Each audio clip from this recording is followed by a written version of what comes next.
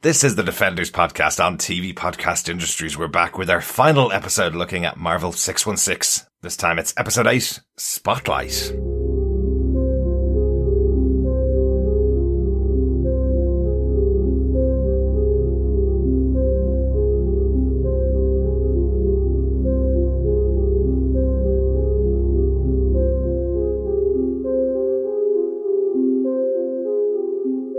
Welcome back, fellow Defenders, to the Defenders podcast on TV Podcast Industries, talking Marvel over here on TV Podcast Industries. I'm one of your hosts, Derek, and we're here talking about Marvel 616 Spotlight, the final episode of the documentary series. Yeah, hello there, fellow Defenders. I'm one of your other hosts, John. This is a good finale for this season. Absolutely. This is awesome. It's not what I was expecting. Not at all.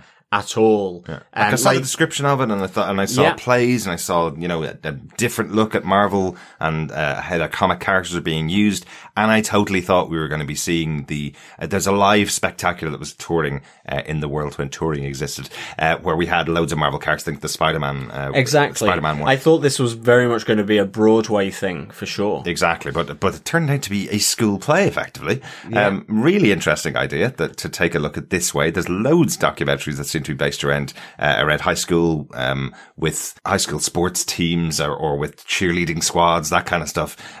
It's interesting to take a look at Marvel through the eyes of teenagers and seeing them try and look at these characters, some big characters from the Marvel universe. Yeah, I think there's a great nostalgia as well to it because, as I say, most unexpected episode for me. And I actually found it really affecting rooting for the students, getting through I suppose the theatrical process. They run through the whole thing. Yeah, it's based at Brandon High School in Florida around two classes of the drama teacher, Miss Courtney, and their build up, it's really running through the whole, thing from auditions to casting to rehearsals without script, dress rehearsals, costume fittings, really dealing with those the pressures that they have, asking for advice from the drama teacher,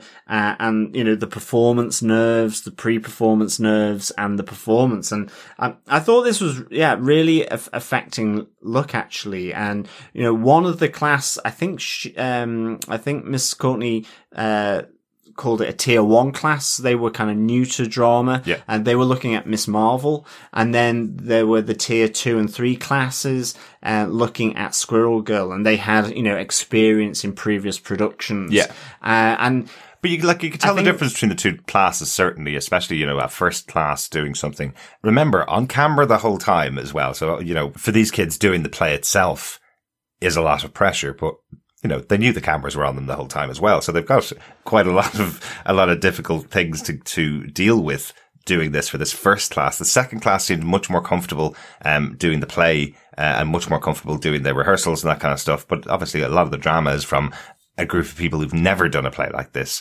But also added to that, I'm sure, was the documentary that was going on filming them. What I did really like about it is there was no specific moment like you would expect from this where and this person this is how this person got a role in a Marvel movie, or this is how this person got a role in the Broadway production of this, or something like that. There was no breakout star of everybody that was in here. It was genuinely just high school kids trying out for the school play, getting their part, learning their lines, and the end result is, did they learn something from their experience of doing the acting, doing this particular play? It didn't feel like it was overselling anything here. It felt like a real experience these kids were going through. It felt like a school doing a school syllabus, of which this, in effect, was outside of the syllabus. Maybe it gave extra credits. It did, like being part of the sports team and so on. And I thought it was just really good because I suppose one of the things it's focused around Marvel spotlight plays that have been created to help draw interest in the theatre. So actually it's more about getting interest in the theatre than, say, Marvel, but it's using Marvel characters, and effectively trying to pitch it so it shows that, they are going through what regular kids also go through. It's just that they're heroes in a comic book, but it's trying to show that, and again, it comes back to that mirror versus window, like we talked about, it trying to put something of you into the character that you create or you write about. And some of that can go back to school anxieties. And so, and how you overcame them, or how this character overcomes them from your own experience. So it really feeds into that. Like there's a really nice quote from a girl called Brie who's doing Miss Marvel. She's playing Kamala Khan. She says, once she becomes herself, she becomes accepted. And you see that speaks to these kids because, they're growing up. They're finding out about themselves. And I thought that was really, really nice. I think the Squirrel Girl was about, making friends. In this case, it's that Doreen Green, Squirrel Girl, takes Tippy Toes to college, her squirrel, but that she also wants human friends, and it's about making those friends and trusting your friends against MODOK effectively. And it was trusting your friends with your secrets when you're moving on from high school to college. Yeah, it's like really I have good. to say they really seemed to focus on things that did affect the kids, and you could see what they're learning from it.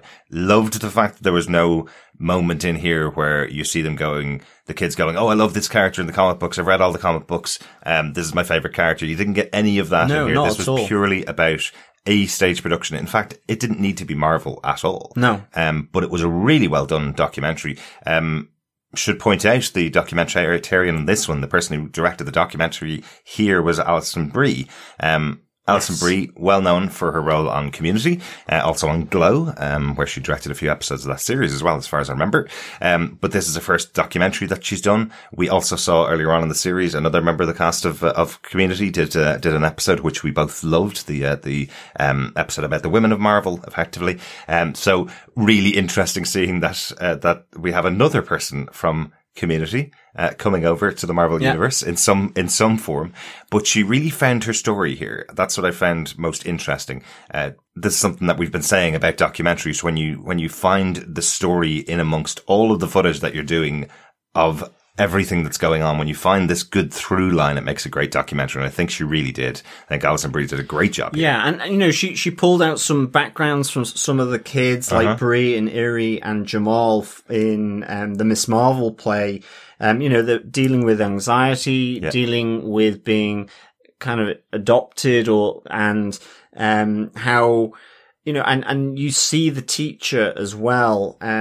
I thought she was really fab, and right at the end, she's kind of choking up, and you're kind of there with her a bit because you're thrilled that the students have gone through this whole process. And as she says, Miss Courtney, that the students learned something about themselves. She has this great thing about, if you teach maths, you can see it whether they get the answer right. Yeah. You can see it in their test score as to whether they've progressed, or their coursework, because, there's a bit of black and white there. With the drama, it's about their self-confidence, how they work as a team, how they interact with other people. So it's more qualitative. It's more of it's like that social skills that you find. And I thought, it was really good. Yeah, she was a really proud teacher helping, these kids. And I think, it really made me smile, to be honest. I think my absolute favorite moment, of the whole episode was when, Brie is doing her final kind of run through on stage as Miss Marvel, and she shouts out to the teacher, "Can I just have one last look at my lines?" Teacher says, "No, get back to your place. Yeah, exactly. We're moving on. I told you today was a day without books," kind of thing, or without the script. I just love that it's like this is how you learn. These are the things, and if you fail, if you fall down, if you don't get your lines right, you don't know exactly your lines, improvise, say what do what you do here, and you see that being reflected with Maddie, who plays Squirrel Girl in the other play. You see that she's certainly learnt that. She's saying, when I lose my line, I think, what would I say if someone said that to me in this situation? Then spout back something that I would say, and that'll get me back on track. You see, she's learnt that from the exactly, original, and understanding, getting to know your character. I thought was really, really good, and that's it. Maddie, from the Squirrel Girl, it was this idea, when she saw the script, when she saw the comic, saw that, Squirrel Girl wasn't some idealized female shape. And she felt she could relate to that. Yeah. And you had Joey, who was MODOK, struggling to get absolute perfection with his lines. Yeah. And really being told by the teacher to, to improvise, to try and just make that break. And it was all coming from him having to learn Bible passages as a kid, but to the exact word. Getting punished if he didn't get the words otherwise he got punished. Yeah. And so it was really, really interesting look about the kids involved in the production, the teacher, the school, and the plays. And I thought this was really good. I definitely recommend this. It's one that I was not expecting, as I said. Yeah. And it was all the better for it, I felt. Mm-hmm. An honorable mention to Karl, who is the awesome technical artist involved in this. I mean, you didn't really get to see much of the behind the scenes people, but in Karl, the technical artist and his tree, I thought Karl. He was phenomenal. Just that moment when you catch him first and he's lying on the floor going, well, I have nothing to do because I'm supposed to be making my tree and I can only make my tree at home because they don't allow us with power tools here. So he's just lying on the floor saying he's just doing nothing else, right? So, and then you catch up with him later on with the tree in two pieces saying, well, it still has to be painted. It's not really a tree right now because most trees aren't in two pieces. Loved Karl. A great little moment to pull out. And I think, again, I'll give a compliment to Alison Brie for this. This is something that she clearly had footage of loads of people involved in this that she could have used. But Karl's a nice representation of not everybody is exactly on the same wavelength when you're doing a production like this. Karl has his focus and he wants to get it done as well. So, really cool. Yeah, it was very, very cool. A really lovely episode following these students on a journey. I thought it was excellent. That was a little uplifting episode, isn't it?